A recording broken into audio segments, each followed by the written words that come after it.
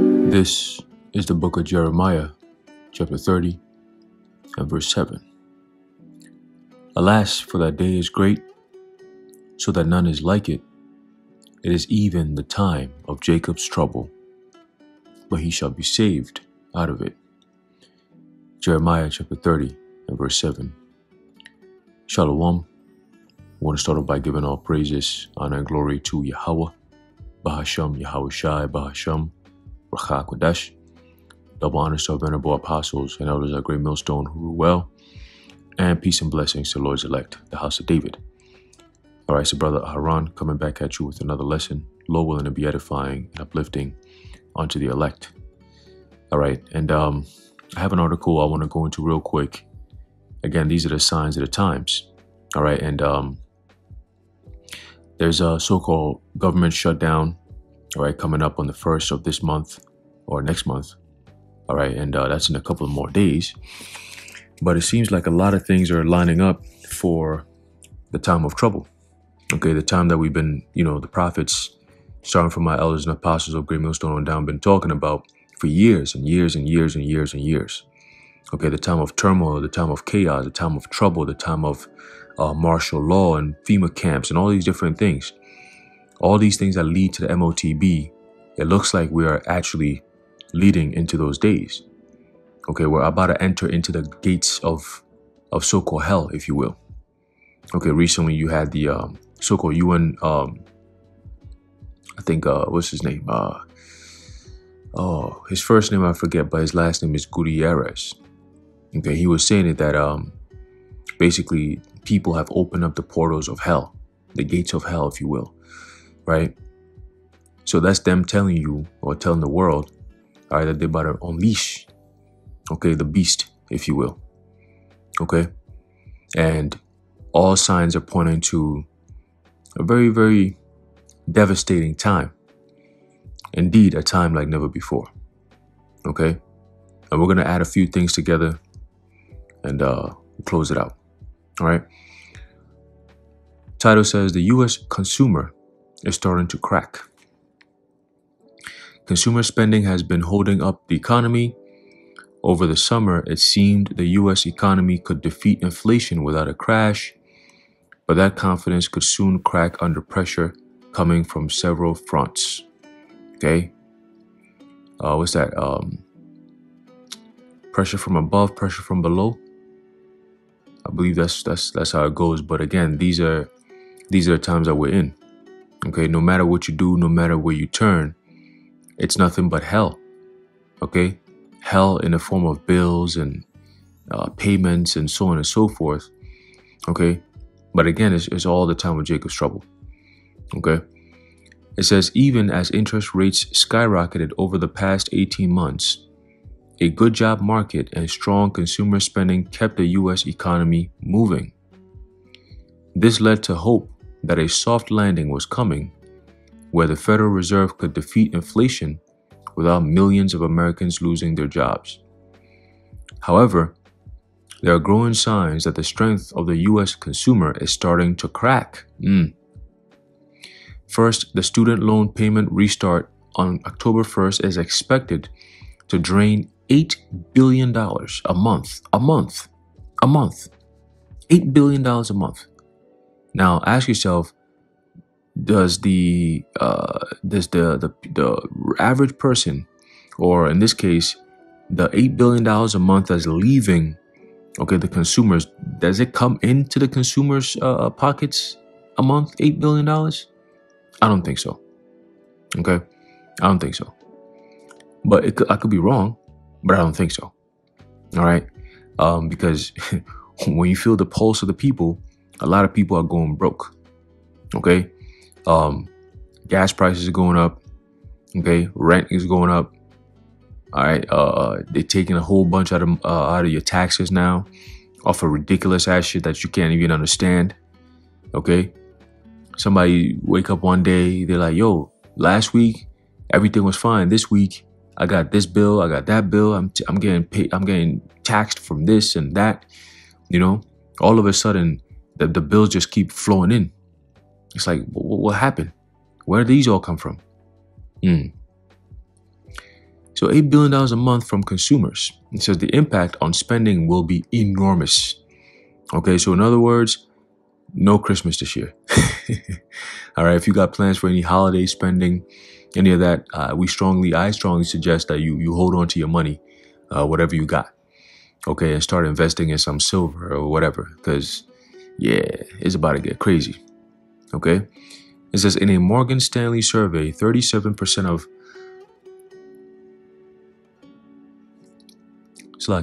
In a Morgan Stanley survey, 37% of respondents said student loan payments would force them to cut their spending in other areas. Okay, which is something people can't really afford to do. When you got student loans that you got to pay, what other areas are you going to stop? Or are you going to cut spending on? Maybe you might have a gym membership. You might cut that down. Okay. You might have some type of other payments. You might cut that down, Netflix or whatever. A lot of people are going to start cutting these things down because guess what? Your jobs that you have now, for the most part, they're not matching the economy. Okay. It looks like a lot of people are working, a whole lot more just to make ends meet. Okay. Really, you're working to pay bills at this point. It's an endless cycle of stress. Okay. And tragedy. All right. It's a tragic world. All right. And you were warned that these days will come. All right. Prior to 2020, people were living life, chilling. Everything was good. And I remember this. I remember brothers was out there. We were saying it every week that this is the best it's going to be, because when this shit goes down, it's about to be a wrap. We kept saying that. Okay. And you got people who are still chilling, having a good old time and neglecting, all right, the consequences of reality. But guess what? It's going to hit them and it's going to wrap them up. Okay. It's not just going to hit you. It's going to wrap you up and take you with it. Okay. For a bumpy ride. All right. So they're saying that a lot of people are going to start cutting spending on other areas. And 34% said they wouldn't be able to make the payments at all. 34%. Okay, and the government, the system knows this. They know this. The elites know this. It's all done by design. Okay? It says elsewhere, gas prices are soaring, with oil prices at their highest level of 2023. There are signs the cost of gas could ease next year. That's not true. But that would only be after it gets worse first. There you go. Okay?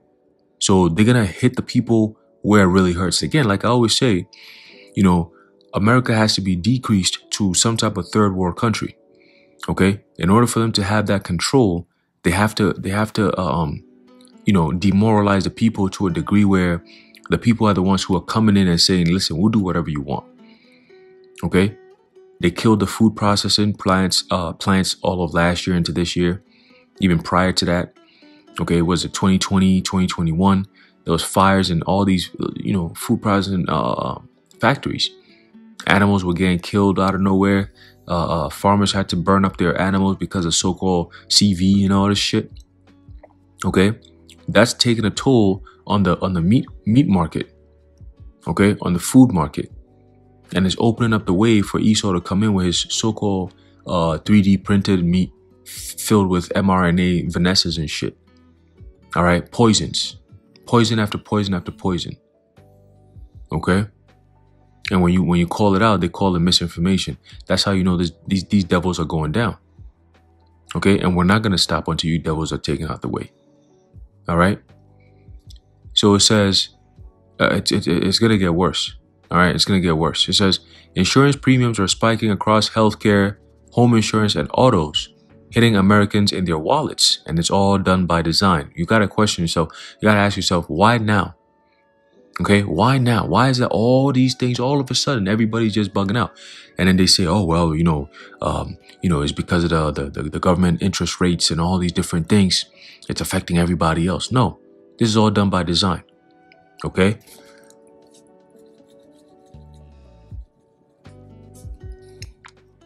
It says the U.S. personal savings have plummeted after surging during the pandemic. According to data from San Francisco Fed, these excess savings could run out this quarter. It says, then there are the unknowns. How long will the United Auto Workers strike last?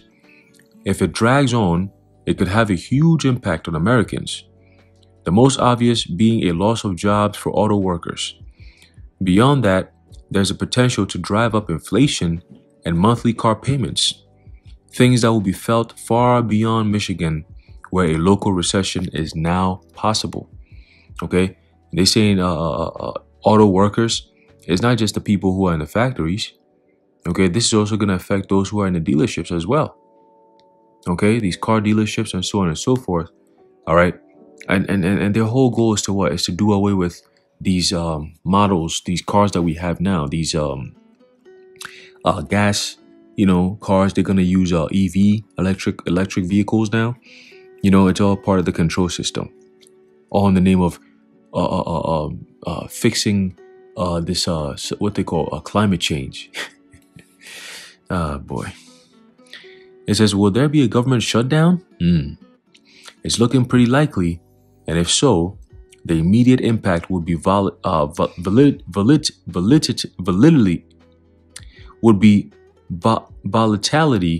in the stock market and millions of government workers going without pay. Volatility. There you go. So let's read that again. It's looking pretty likely, and if so, the immediate impact will be a volatility in the stock market and millions of government workers going without pay. Millions. Who the hell wants to work without pay? It's hard enough working now getting paid. How much more working without pay? It says, yo, these people, man, it's about to be crazy out here. And then you gotta add on into that the whole concept of this migrant stuff going on. You notice it's not just America that this is happening. It's happening all across Europe and so on and so forth. Okay, now you got a question. Why? Why now? Why all of a sudden all these different countries have their borders open and allowing people from different countries just flood in? It's not going to affect the lawmakers and the policymakers. It's affecting the everyday people. Okay? Now your supermarkets are going to be flooded, right? Your resources, whatever is left, is about to be expended on these so-called migrants that are coming in. You see? And when you look into these different countries, these people are coming in wilding the hell out. There's civil war. There's people beating each other up, fighting each other. This is all part of the race wars that's written up in the scriptures. One people shall stand up to fight against another with swords in their hands. That's in 2 Ezra, the 15th chapter. This is about to happen. It's happening in different countries, but it's about to take a whole nother level. All right? It's about to get on a whole nother level, which will open up the door for them to bring in martial law. Okay? This is all done by design. Okay? Destroy the economy, okay, and create chaos. All right? They got the UN troops ready to go. They call them peacekeepers. Okay? Them blue helmets niggas, they call them peacekeepers. The UN troops. Why do you think this is all happening worldwide? Okay? It's not just here in America, it's worldwide because they want to bring in their troops. Okay? They want to usher in their new and improved robot dogs. Okay? To bring order back into society. They have to bring the chaos, man. And how they bring in the chaos? By setting things up. Okay? Inflation. Okay? These bills that are out of nowhere. Okay? These new laws. There's a government shutdown coming like right now at this time. It's very interesting. And I don't think, because when you listen, it sounds like they're excited about it. They don't seem to have any resolution, or they're talking about any way of bringing, keeping the government open. No. This sounds like it might be extended for quite some time. And we know what these devils always preach, which is what? Never let a good crisis go to waste. So this might cause a crisis, which is the perfect storm. It's a perfect storm. You see. So will there be a government shutdown? It is looking pretty likely, so on and so forth. It says it'll get more worrisome if it drags on. You see? Just like the CV. Oh, we just need to bend the curve 2 weeks. Next thing you know, the whole world, now they're telling you it's the new normal. Okay? And we know these devils are trying to eradicate the concept of the governments that we have today, especially the American government. You know, you have the checks and balances and so on and so forth, the executive branch, the judicial branch, the legislative. They're trying to erase all of that. Okay, the Constitution, the Bill of Rights. If there's a government shutdown and all hell breaks loose, then what do you think is going to happen? Which we're already in a state of emergency or national emergency. All they need to do is just transfer everything over to FEMA and it's game on. Okay? And under Rex 84, we're under the premise that they built Rex 84 on, which is a mass exodus of so-called aliens or illegal immigrants flocking into the American states, okay, from the U.S.-Mexican border. Okay? They're going to start rounding them up and so on and so forth, sending them into FEMA camps. That's just a facade for what they're going to be bringing as a police state very soon. Okay? It says a prolonged shutdown could increase the chances of the U.S. going into a recession. There you go. Once again, it's a perfect storm. Why now? Why now? You mean to tell me a government is going to be in a shutdown now? When you got all these different things going on at the same time? It says the punch Americans thought they avoided is still coming. The summer brought renewed hope for the economy. In an August economic policy survey, the National Association of Business Economics found that 69% of business economists polled called a soft landing at least somewhat likely, up from 30% in March. Hey, this is, wait, let me get that real quick. Okay. Again, oh man.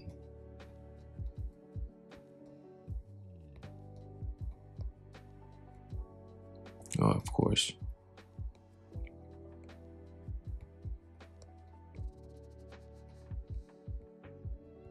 Let's see what we got here. This is the book of Isaiah chapter 47 and verse 13. It says, "Thou art wearied in the multitude of thy counsels.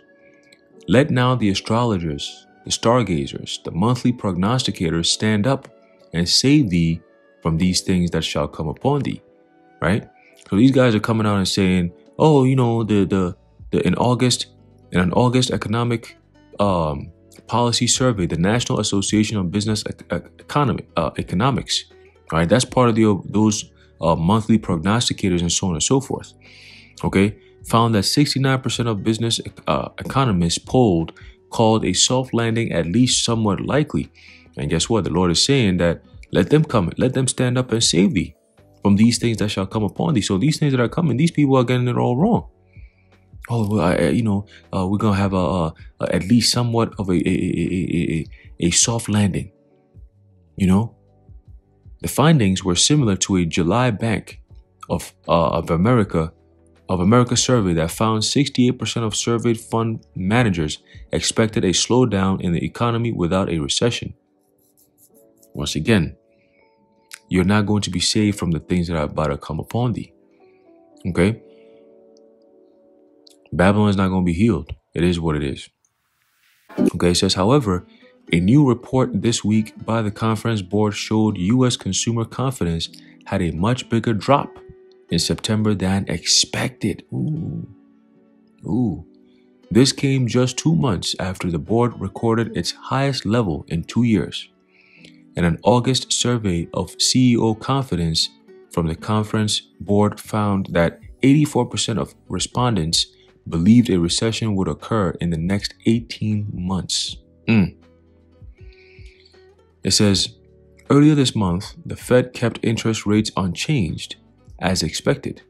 But commentary from Fed Chair Jerome Powell hinted at rates staying longer for higher, sending stocks lower. The S&P 500 is on track for its worst month of the year.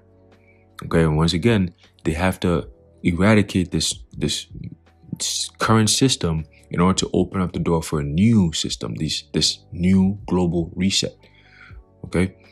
Powell also said a soft landing is, quote, possible, but also warned that it could be decided by factors, quote, outside our control. Finished. Done. It's over with. Okay? It's over with. Stand now, like Isaiah 47:12. Stand now with thine enchantments and with the multitude of thy sorceries, wherein thou hast labored from thy youth. If so, be thou shalt be able to profit. If so, be thou mayest prevail. Okay? So Jerome Powell, you one of those people. You're giving false hope. Talking about a possible soft landing. Hey, we've been saying that ain't gonna be no soft landing, man. See, now if people would have listened to the prophets, they would have been in a better case. You know? It says Americans are tightening their hold on money. The economist David Rosenberg says it typically takes 6 months for a recession to hit the economy after interest rates increase by this much. And it also takes 6 months for a so-called conspiracy theory to become a reality. So let's check that out. It says JP Morgan pointed out in a recent note a few reasons why the impact of those hikes has been delayed. At the start of the rate increase, borrowers like existing homeowners had low mortgage interest rates locked in. Americans also had a large cash cushion. Were given relief from student loan payments and may have had a pent-up demand for certain services after the easing of CV restrictions. That lag is starting to come to an end. That means your peace and safety is coming to an end, right? It says a recent Bloomberg Markets Live Pulse survey found that 21% of more than 500 investors predicted personal consumption would shrink in the fourth quarter. Okay? The game is on the line in the fourth quarter. A further 56% said consumption would reverse in early 2024. We are already starting to see the signs of the times. Americans have accrued a record level of credit card debt. In addition, delinquencies on credit cards and auto loans, as well as Chapter 11 bankruptcy filings, are all on the rise.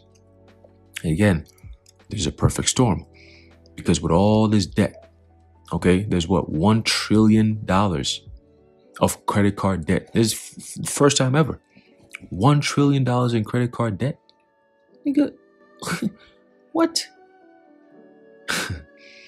It says, and people are spending less on non-essentials and big ticket items at places like Costco, which is going to affect Costco, right? They're going to also they're going to go down and under.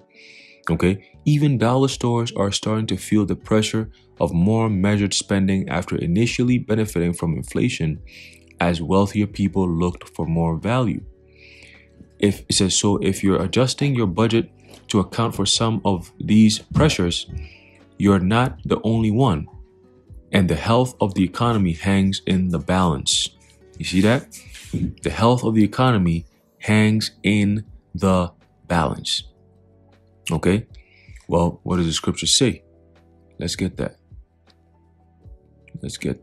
America, you're done. It's finished. It's over with. Let's see what we got here. This is the book of Daniel, chapter 5 and verse 27. It says, Tico, thou art weighed in the balances and are found wanting. Okay? And America right now is just like ancient Babylon. Okay? You've been weighed in the balance and you've been found wanting. Okay? The Lord has weighed out your pros and cons and he said, you're lacking. You're not going to make it. Okay? The Americans and America are not going to make it. All right? It's over with. It's a done deal. It's a wrap. Okay? Just like how the scriptures talk about what? The end. All right? The end has come. We are at the end right now. Okay? And you heard it from the prophets first. Okay? Going all the way back to the 70s, 80s, the 90s, the 2000s, the 2010s, and now lastly, the 2020s. Okay? And this may very well be it. Okay? This so-called government shutdown that's coming, they saying on Sunday, the 1st. Let's see how it plays out, but it's definitely not looking good. It's just funny. It's very interesting how they set it up where you got all these people flocking into these countries. Like I said, the migrant stuff. And then they also saying that there's going to be some type of broadcasting thing that we talked about on October 4th. Okay. So they set everything up. Who knows?